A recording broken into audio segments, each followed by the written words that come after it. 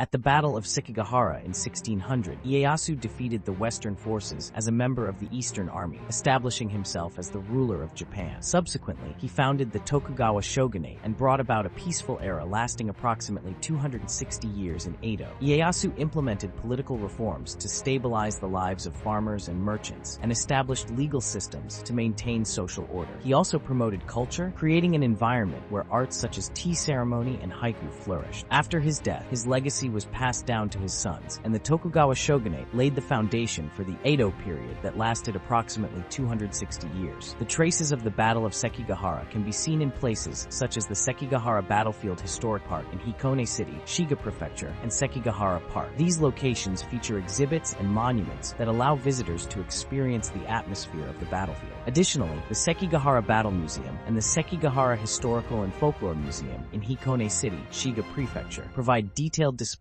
and explanations about the Battle of Sekigahara.